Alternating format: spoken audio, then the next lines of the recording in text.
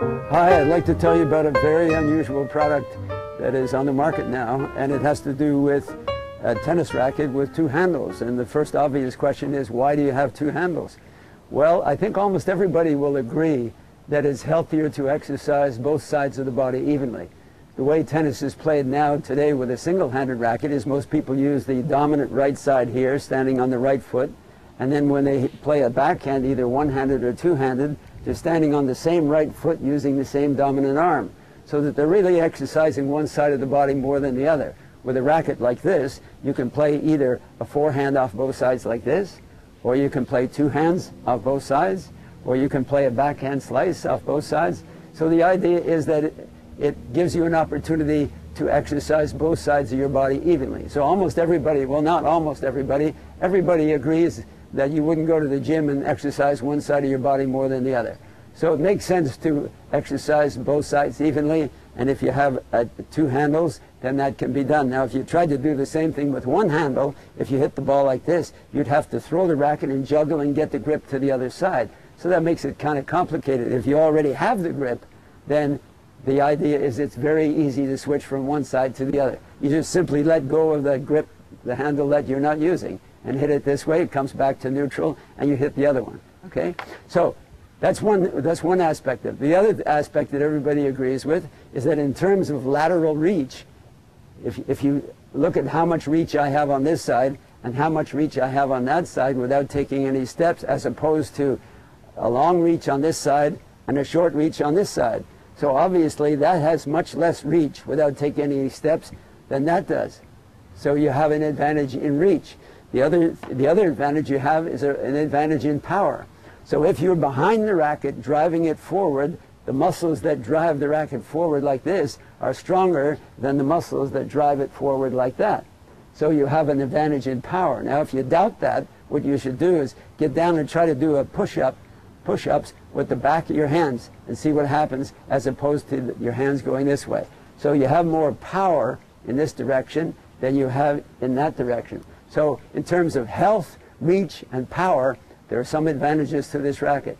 There are also advantages in the serve, because the angle of the racket in relation to where you want to hit the ball is already preset. So instead of your arm having to go up and making this motion with your hand, that's already built in.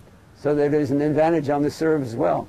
And there's an advantage in any time you're trying to cut the ball, when the racket head goes around the outside of the ball like that, with your hand over to the side, it goes around the ball more easily than if your hand were in line with the racket face like this. Anyone who has taught tennis for a while, or anybody who has observed tennis for a while, will notice that if you get someone out here who's never played tennis before, and you put a racket in their hand and you just toss a ball to them, 99,000 out of 100,000 players will move around this way and hit the ball with the forehand stroke. The forehand stroke is the more natural stroke. So the idea is that what happens when the ball comes to the other side? There are many top players today who favor the forehand stroke to such an extent that even if the ball comes on this side, they will take 3 or 4 steps around here to hit it with a forehand rather than hit it with a backhand. That's very common in play today. So the idea is that if a forehand is the more natural stroke, why can't you have a forehand on the other side? Now, most people will make the observation that it doesn't feel natural. It feels less skilled, it feels clumsier, it feels weaker on that side. But what they don't realize is that all the shots on that side feel weaker, whatever choice you make. So if you, again, take the beginner and you say, let's see you hit a backhand, that will feel weak and awkward compared to their forehand. Okay? And if you have them hit with two hands, that will sometimes feel weak and awkward also. So the idea is you're not making a choice between something that feels good or something that feels awkward. All the ways feel awkward. That feels awkward, this feels awkward, and using the non-preferred hand, that feels awkward also. So it comes down to which awkwardness will you choose, okay? Do you want to choose the awkwardness that is healthier for the body, that has more reach, and that has more potential power? Or do you want to choose the awkwardness that is less healthy for the body, that is less strong, and that has less reach? That's what it really comes down to. So this is what I suggest to people, is that you look at the whole thing and you choose whichever awkwardness you feel has the most benefit. And of course, I think that the one that is healthier, has more reach, and has more power is the one that you should choose. Either one, no matter which one you choose, you're going to have to overcome the fact that that side of the body and that stroke is not going to feel as good as the other side. So the question is, which one do you want to devote your energy to overcoming the awkwardness of? The one that is healthier, that has more reach and has more power, or the one that is less healthy, has less reach and less power? It's up to you. So there are other subtle advantages, but rather than talk about it anymore, let's just watch an up-and-coming player, a 14-year-old guy here who has been playing for about 3.5 years, and you'll see him doing all the shots I just talked about, and you can make up your own mind as to whether or not you think that's the way tennis will be played in the future. We're going to start out hitting 2 hands on both sides. Okay, 2 hands on the right. Whoops. And 2 hands on the left.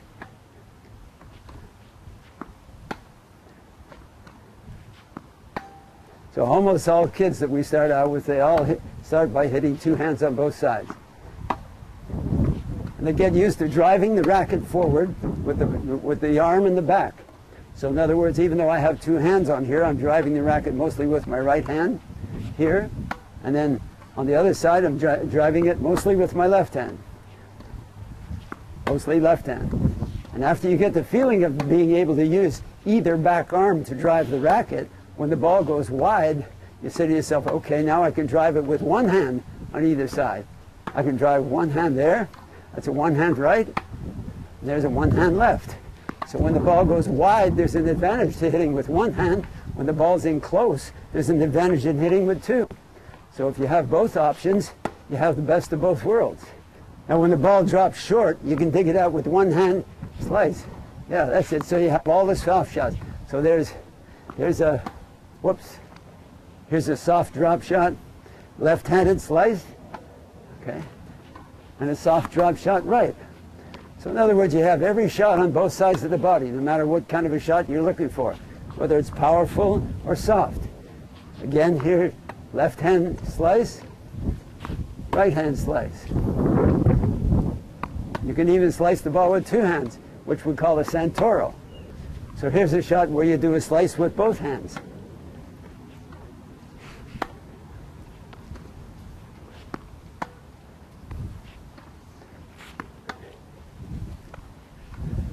There you go. Now the advantage of being able to do that is that you prepare a certain way for the shot with the racket in 2 hands over to the side, and then you have the option. So there's a slice with 2 hands. Here's a forehand with 2 hands. Here's 2 hands, a topspin. So with the same racket preparation, you have the choice of all those different kinds of shots.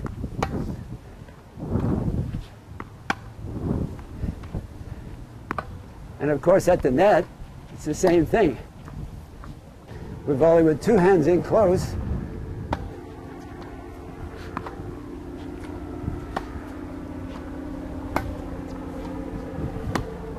And if the ball goes wide, you simply let go and hit with 1 hand.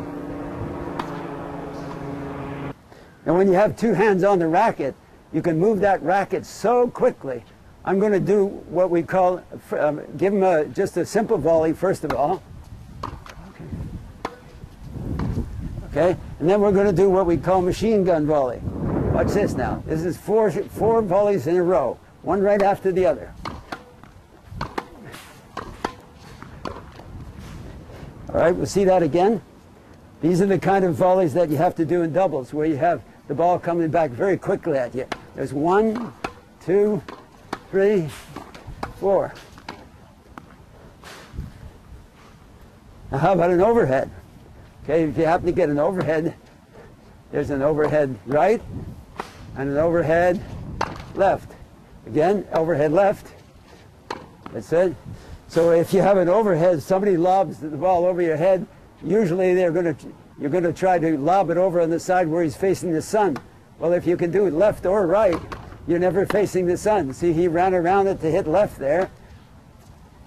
That's it. Now he can run around it to hit right. So you never have to face the sun on an overhead or on a serve for that matter. So come on over here and we'll take a look at this serve, all right?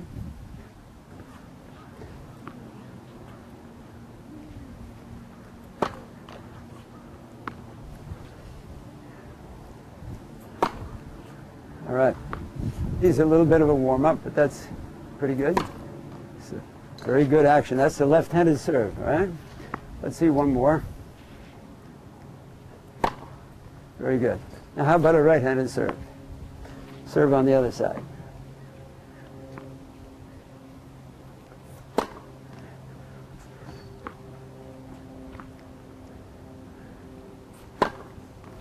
Oh, nice kick.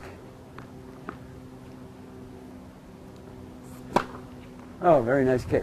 Now it so happens today that the sun is up on this side, so if a person were a left-handed server, you'd have to be serving facing the sun. Now if you can serve on either side, so for instance, just show them how you would be facing if you had to serve left.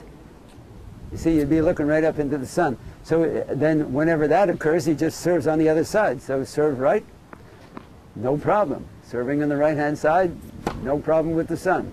And the same thing happens on overheads, of course.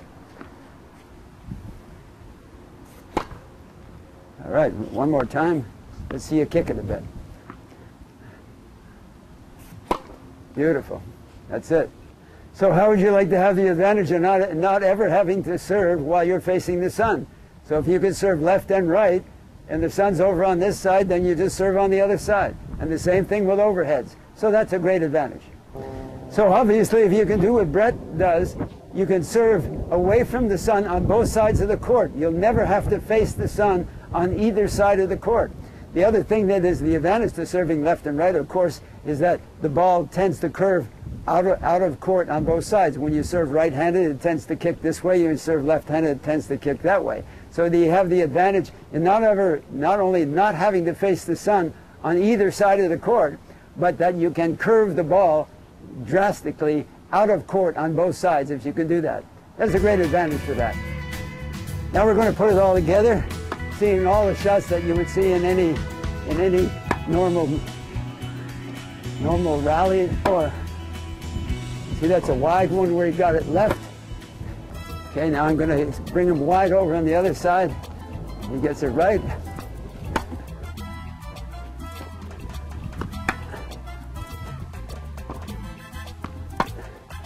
That was a forehand left, now it's a forehand right. Oh, good shot.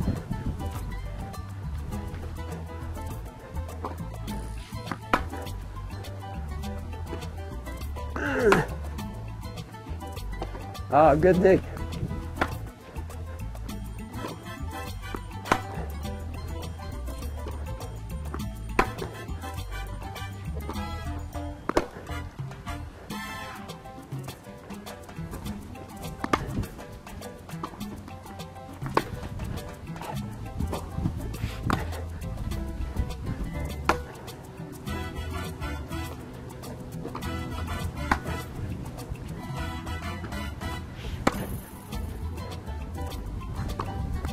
Very good.